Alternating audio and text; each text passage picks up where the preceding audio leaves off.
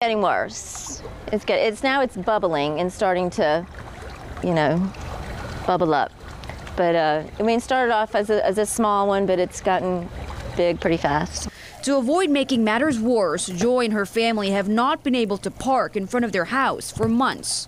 It's unsettling. I mean, it's annoying. It's it's a waste of money because this is like a lot of water gushing out.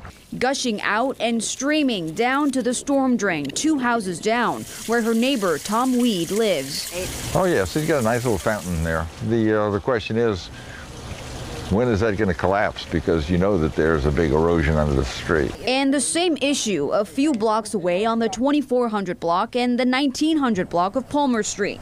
This one starts in the middle of a heavily trafficked street. And I'm out here a lot and doing stuff in the yard, and the bubbling part where it was a fountain coming out of the street, that only started a couple of months ago. Initially the street was just kind of wet, and every time somebody drove over it, it smushed out a little water.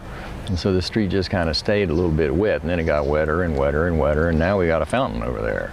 Residents there say so far the gushing water has not affected the water pressure